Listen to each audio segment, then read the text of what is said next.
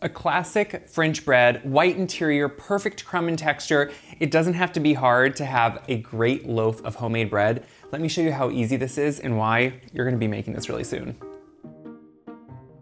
Growing up, this super easy French bread is one of the things I first learned to bake. It's because I also worked in a kitchen where I made this all the time. And it's a really delicious bread. It's really just a country loaf. We call it French bread because it has that shape and that style with some slashes, but it's super easy. It's great to use for sandwiches. It's great to use for croutons, make pizzas out of, whatever you want. So what we're gonna do is just start really with the base, which is super simple. We're gonna start with some sugar. So sugar is kind of a way, one, to feed yeast. It also is a good way to balance flavors in bread. We're also then gonna add some salt. So salt is needed in bread especially because that's what actually brings out the flavor. You know, bread is a lot of flour. Flour doesn't have a lot of flavor. You need things that will actually bring on that flavor.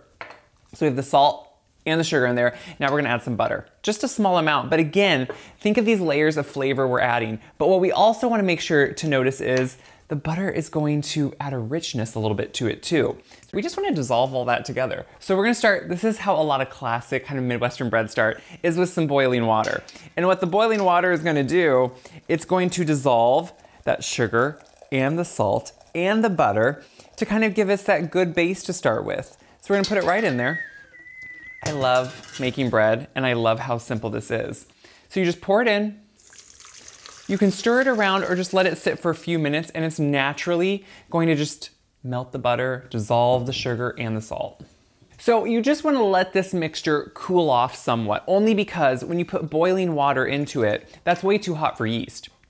So I will even just stir it a little bit to cool it off, or every so often just check the temperature. That's how you know. So if it's between like, I don't know, around 110 degrees is usually pretty good.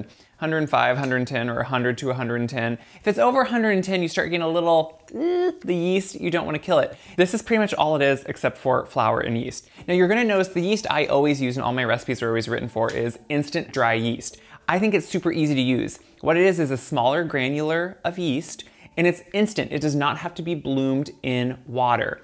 If you want to use traditional yeast, you can do that with this recipe. You just want to save out a half a cup of warm water, not boiling, put your yeast in it, let it bloom, then move on like you would. Instead, what I do with instant yeast, which you can find at the grocery store in packets, super simple, is just put it in with the flour. That's why I love it. So this is how I grew up always baking, was instant yeast. And I think, why would you not? Now also notice what I'm gonna be doing is I am scooping my flour, which is almost like self-sifting, but also just make sure we're not packing it in. What I do is make sure to save out about the last cup. You're gonna see in bread recipes, and it's very normal, it will say like, you know, 1 to 2 cups of flour, whatever it is. That is because if you sometimes just add in too much flour, depending on the weather, the humidity, the time of year, that's too much and you don't wanna do that. So what you wanna do is save out about the last cup of flour always and put it in as needed. So I have my base amount of flour in there. I'm gonna add in my yeast, sprinkle it right over the top. And when you put it on the mixer, this is just like, to me, the easiest way. You don't have to use a mixer, you can do it by hand, but a mixer does take the work away. We're gonna finish it by hand because I think that is the best way to touch and feel and know what a dough should be like and not overwork it. So we're gonna turn it on, slow at first until it really works in the flour and then turn it up. So this has been mixing up and you can see that it's very still wet, very sticky, really sticking to the sides and bottom of the bowl. This is not ready, this is not smooth, this is not elastic. I have 1 cup of flour that I remember saved out, but I wanna make sure this works for a while before I just add the flour. Our tendency with bread is to just add in flour until it's smooth, but that actually usually ends up adding too much flour. What we need to do is develop gluten. We need the mixer to do some kneading for us first. So when it's at this point, I'm gonna actually keep the mixer going, turn it up a bit, and let it work until it starts pulling better away from the sides and becomes a little bit more smooth. So the dough still hasn't come together, but what I want you to see is it's starting to be more smooth, a little bit more elastic, pulling away a little bit, but obviously not holding a nice cohesive dough yet. That's just fine. That's why we have this extra flour here. But you wanna mix it all well in, and you can see it's becoming nice and sticky, and I like that. Look at that, what we're developing there. That's beautiful to have that stickiness. And what you're gonna notice is it scrapes from the sides pretty easily. That's important to note because it doesn't mean we need a ton more flour. We're gonna start adding this in, maybe a tablespoon or 2 at a time, and then let that work in, and we're just going to get a nice, smooth, cohesive dough ball. So this has been working now. You can see I've added, probably about 3/4 cup of that. And what it's starting to do is pull away from the sides well. It still is tacky, And that's important. Now, I don't want to overwork it, but see how it's clinging to that dough hook? That's a beautiful spot to stop the mixer at. Mixers are wonderful. I love them, obviously. We all do. But they can tend to overwork breads, especially if you're not used to it, and you don't want to overwork a bread. So I like to finish it by hand. So I'm gonna take some of my flour, still that reserved amount, just that final cup, put it here on a board, do it on your counter, do it on a board, whatever works for you. And then take this dough and just put it all out onto that. And we're just gonna finish kneading it by hand.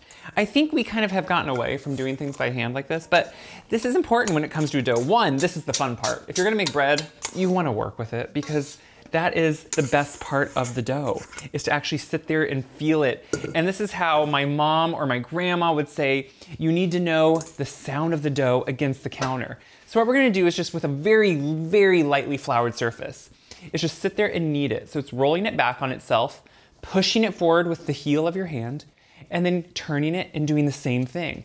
And what this is doing is slowly creating this beautiful cohesive mass. It's developing that gluten even further, and it's gonna slowly form our perfect dough ball. And you can see how quickly, even with just a small amount, see how it's just slightly holding to the counter or my board here. But then when I go and quickly move it, I'm able to work it up and it doesn't stick. Do you see the difference? That's when you know a dough has about the right amount of flour. You would have a little bit of tackiness where it kind of talks to the counter and makes a little bit of a noise.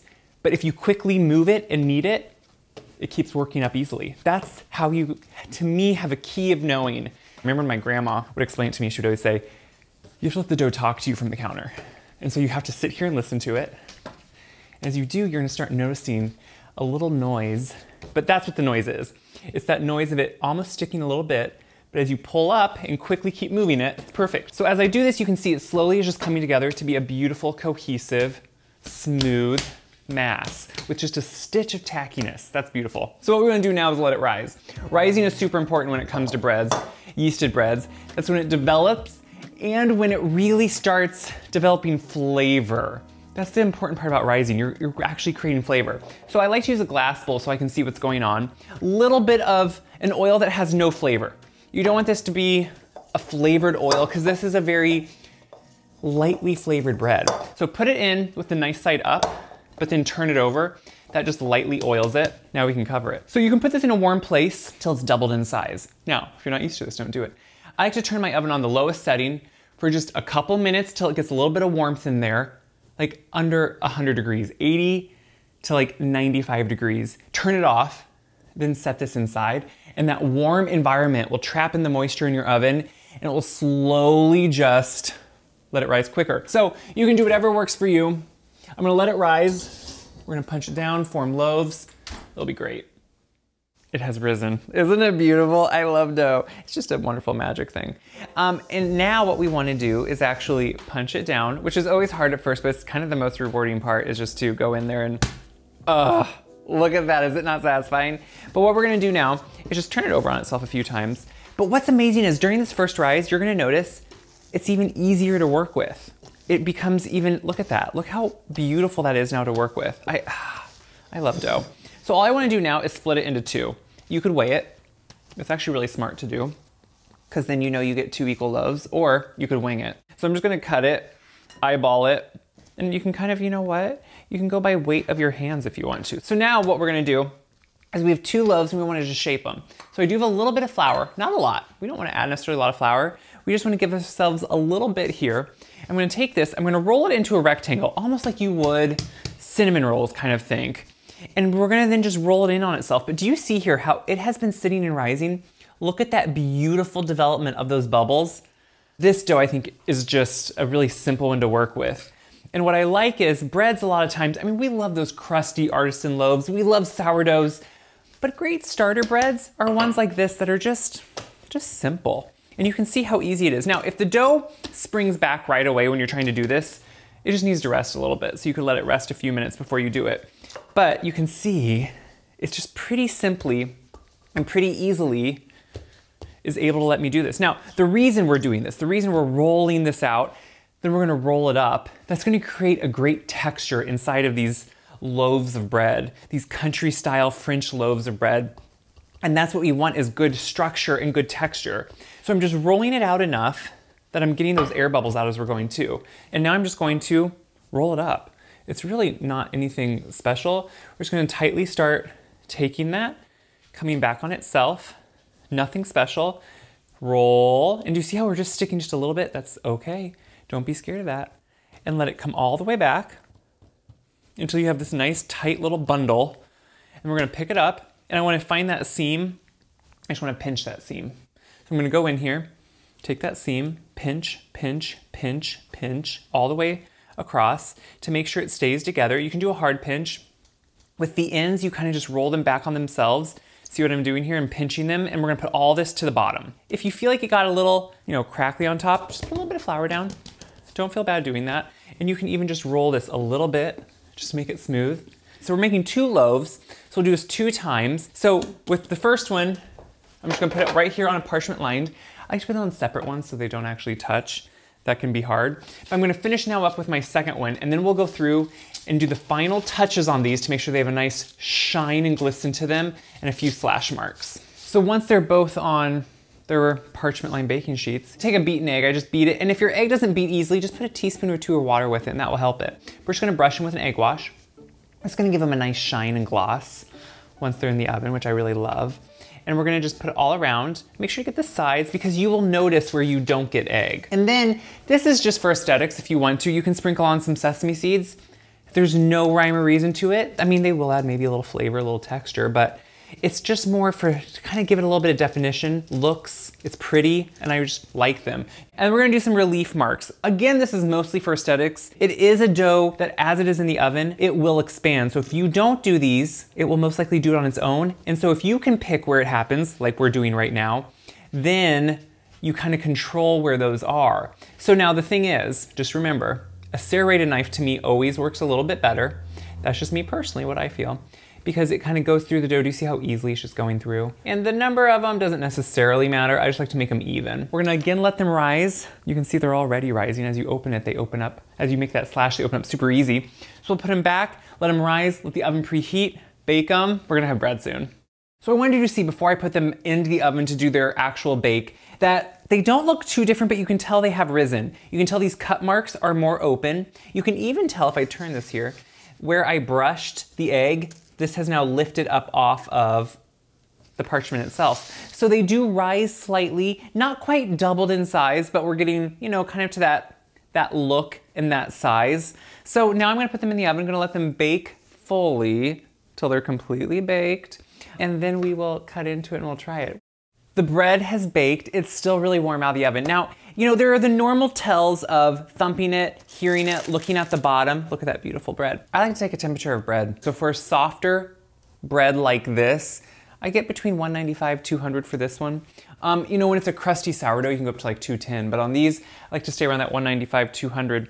Let them cool slightly, let them cool on a rack then so they don't get the moisture on the bottom, and then they'll start kind of slumping or they'll get a little bit wrinkled if they only cool on the pan.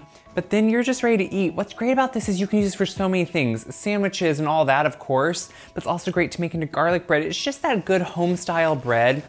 I don't know, I grew up in the Midwest, and so these are the things we had all the time. Look at that beautiful crumb from us just, rolling it out, then rolling it up. Look at that bread. What you need is good salted, room temperature butter. The salt in butter, when it is a salted butter. I know for a lot of times with baking, we think we don't like to use it, which is fine. That's a whole argument in itself. But when you're gonna have it with bread, if you're gonna have it with a meal, you want good butter. You want it to be salted so it has that flavor. Is there anything better?